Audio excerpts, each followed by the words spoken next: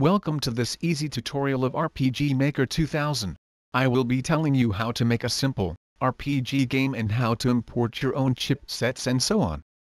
Here you can see the database. This holds most of the basic information in the game.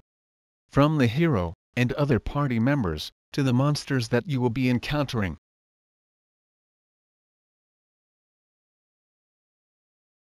Okay, on the side here you can see a variation of different materials. You have land and sea materials here, also you have some building materials too, useful for making houses and whatnot. If you are wanting to add your own objects and characters into the game, this is what you have to do. I am downloading some ready-made ones from a website. The pictures have to be laid out in a certain way for them to be imported into the game. Once you have selected what you want, you can take it and import it into the game by clicking on the import button at the top. If you are importing chipsets into the game, then select chipsets and then press import, then import the picture that you have saved. You can select what color you want to be transparent so it won't be seen in game. Now that is done, let's see what it looks like. Click on the database button and select chipsets, then click on a box with 3 little dots on it. Your picture should be in the selection menu. Find it and then select it. So there you have it. You have the background tools that you want. You can change it and customize it to your liking, until you have just what you want.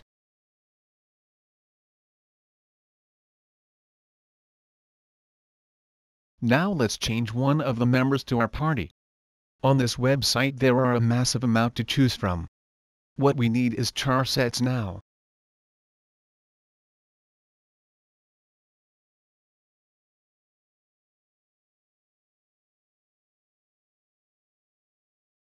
Now we have found what we want, we can do the same thing as what we done with the background.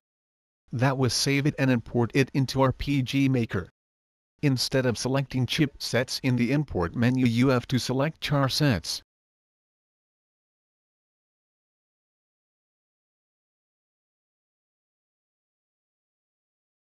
After that, go to the database. On the hero menu you should see a little animation of someone walking. Click the box next to it and find your picture.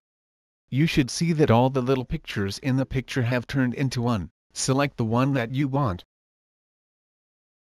Now you want to select where you want your character to start. To do this, click the little yellow box at the top. This should change what's in your chipset, but don't worry.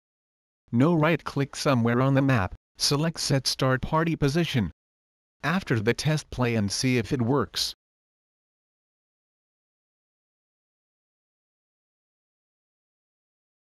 As you can see, it has worked. But you don't have to have a Pokemon as your hero. In fact, you can have Pokemon as the monsters if you want. Something that I forgot to say, it in the chipset you can choose it you want to have a certain thing to walk through or not. The cross means you can't walk through it and the circle means you can. You can change this simply by clicking on it.